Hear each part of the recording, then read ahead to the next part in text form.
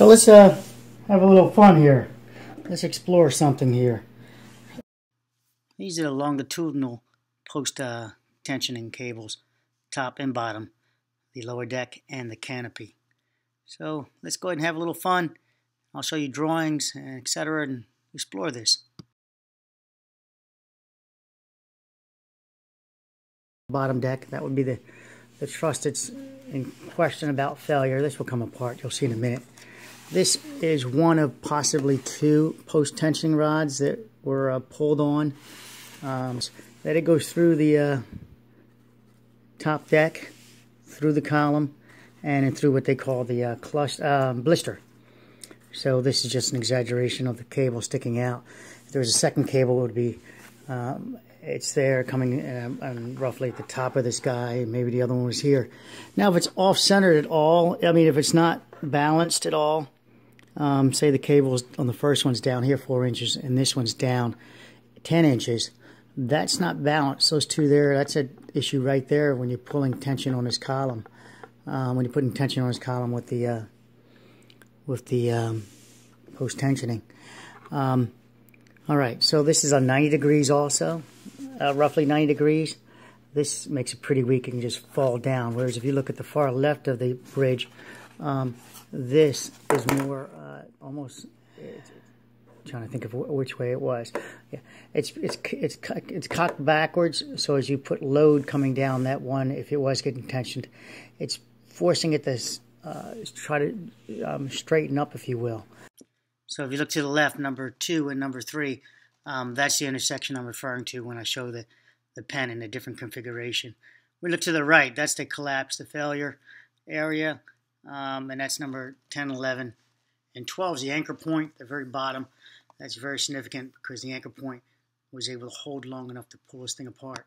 Now, this one on the other hand, as you put load on it, it wants to just send forces down this column here and down this column. And the secondary break, or third break, failure, second or third failure was in the bottom deck, right about the end of this column. So this is number 11, and that's number 10 as I recall. So number 10's forces are here, number 11 is here.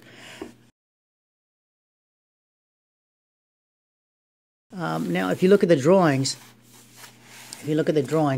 they have multiple holes for what appears to be post-tension coming after the fact, after the two bridges are drawn together, after two bridges are installed. There's another post-tensioning cable comes all the way through both decks. This one and the 100-foot deck. This is, I think, the 174, 175 foot deck. So it only has two at this point. It appears two active ones now. I think they're somewhere about here. Nevertheless, this zone, it's nothing in this zone as far as post-tensioning goes. There's a hole here, a future hole, and a future hole here roughly. So my thinking is these future holes are underneath the bar blisters, and these future holes, I'm calling them, weaken the deck when it goes into compression at the far end when they go post-tensioning. As you turn this and look sideways, that doesn't fall down. This is sort of showing you that the top layer, bottom layer of the deck, if you will. There's no, as far as I know, it was all one pour, so there aren't any cold joints there, but that is a question. So that would be your bottom decking. Concrete goes in there along with these post-tensioned, these cables. And concrete is installed to it's all stalled in one mold, or is the blister put on last, which gives it kind of a cold joint right there, which gives it a weakening shearing point also. But let's go ahead and imagine that this is being pulled, the cable down here. It's being pulled, tightened from the top. There we go. So as I pull, and imagine there's plenty of these on the bottom deck. These guys seem like they're all installed, all the post-tension for the bottom deck going across. But as you pull on, if we focus on this top joint, what they call a blister, as you pull on that, it wants to compress this area here. Now it's solid concrete, right? So it will fail if you keep increasing the load.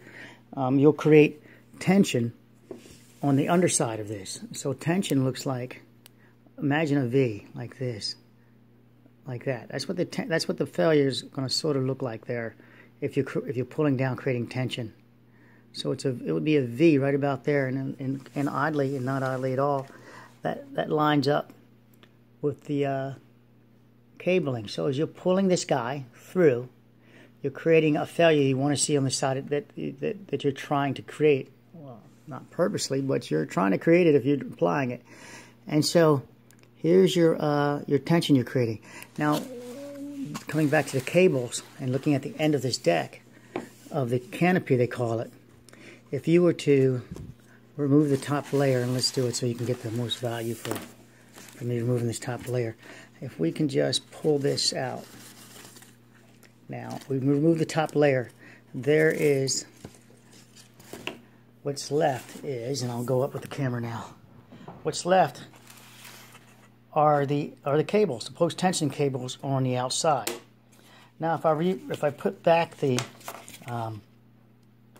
blister, putting back the blister, imagine the path of the hole on this lower part of the deck.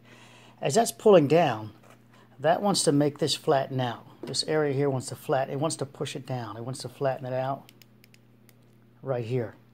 It wants to flatten this out. And you have these, the strength is out here. And the load's coming down this radius. It wants to push out that direction. And it wants to push that direction. And it's pushing down. I need to make note that they did have transverse reinforcement rebar going across the top of this also from side to side. Obviously that wasn't significant enough, and it's in the direction of weakness for the bridge failure.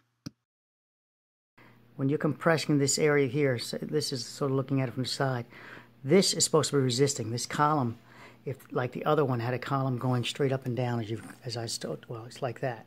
So as you put load up here trying to push down, pull downwards, see it's pulling down, see what's going on there? That bottom left one is kicking as I do it. So that's going to create that failure here too. So the load is here and pressing at the same time on the lower deck.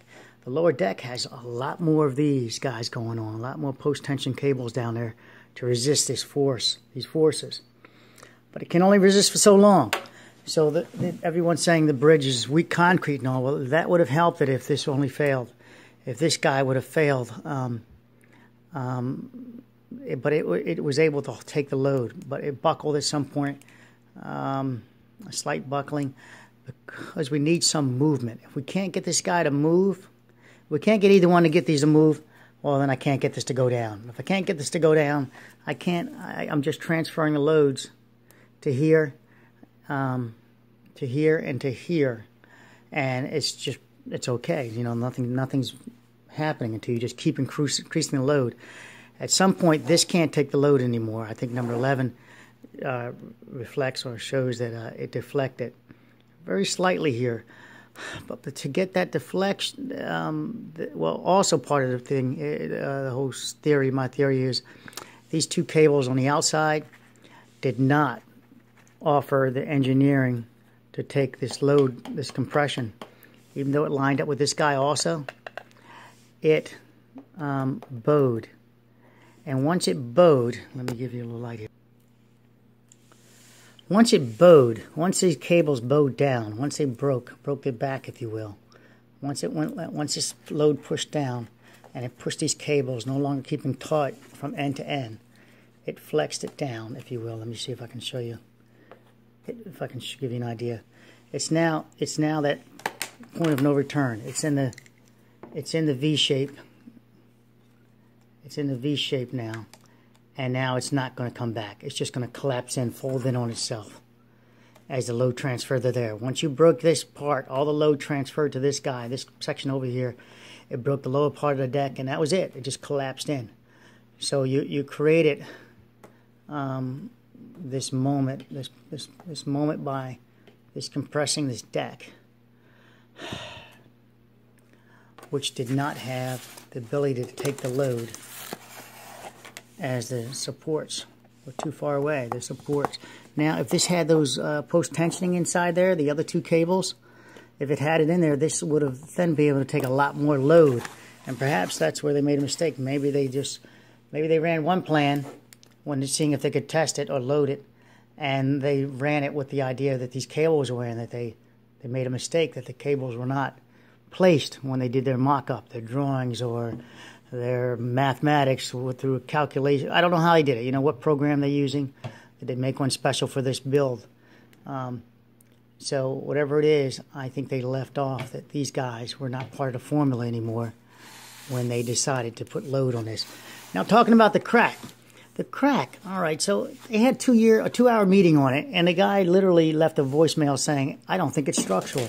So if it's not structural, it's not a concern. It's not a concern, but we all think they're working on trying to fix this crack. Well, if it's not a concern, why are you trying to fix it? So it's like they're double dipping here. One, they're saying it's not a concern, and two, they're trying to fix it. So I don't know where this crack is. It appears it would be down here. If you're going to tension this, it appears that maybe the crack would have been right along this section here, which falls on everybody's thinking that when they moved the bridge, that created the crack because of the overhang, the cantilever. But then we have this, why are they post-tensioning cables in here when there was supposed to be none? And then the other thing is maybe they put it in there because they knew they were going to overhang the bridge when they did this installation. All right, what if they loosen the cables? Well, if you loosen it, you've got no load on it anymore. There's no load pulling down on the bottom of this. It is from the lower deck pulling down and the gravity of the top upper deck. But I'm going to keep this model around. I'm going to post this video. You guys can, you know, you can control it. I've just did this all on the fly as far as narrating it. I'm sure I left something out that I wanted to include. That's the way it works.